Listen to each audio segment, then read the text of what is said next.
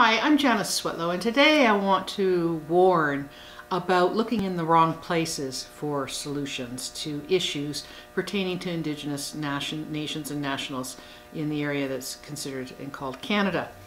For a very long time, the federal government has encouraged Indigenous nationals to look to the example of the Maori.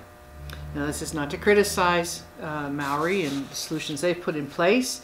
It's important to understand that the treaties are different. You cannot be, it's apples and oranges, you cannot be looking at a different situation where the treaties are very different and hoping to apply something that they've tried there and expect it to work well for you.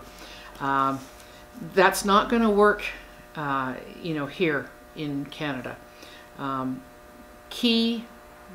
Most of the treaties have the to have and to hold features, the two main boilerplate terms that you find in commercial agreements, for instance, that denote that a lesser estate and interest in title is being granted, not underlying title. So first and foremost, you have to appreciate that the strongest treaties that I'm aware of in the world are actually in this part of Canada, and it protects. The solutions need to be designed, if you will, the diplomacy needs to proceed on a true foundation, a true basis. Not trying to persuade Indigenous nationals that, hey, look what they're doing over there, wouldn't that be neat? And Fed's funding, visits there to look, and those people coming here to look and share their knowledge and experience. It's just not the same thing. Far more important to look to you setting the example of how the diplomacy should proceed. Again, not federal government offering programs and policies and well funding those.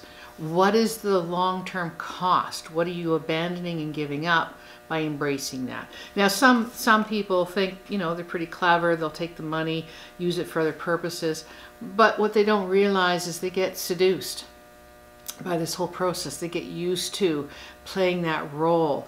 They are shrouded in this fake kind of authority, and they like it, and they become a key part in termination of the nations.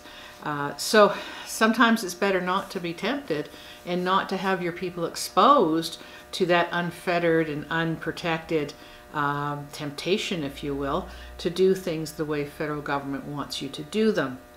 It's time to take a step back and look at, first, understand truly who you are, understand truly what the treaties represent, appreciate that you have not abandoned, you have not surrendered, you have an incredibly powerful leverage to use, and to not just use it now, but to preserve the right for next generations to also use the treaties as a tool, to use your nationhood jurisdiction, to build upon that in the process of casting off the unlawful interferences with the exercise of your jurisdiction.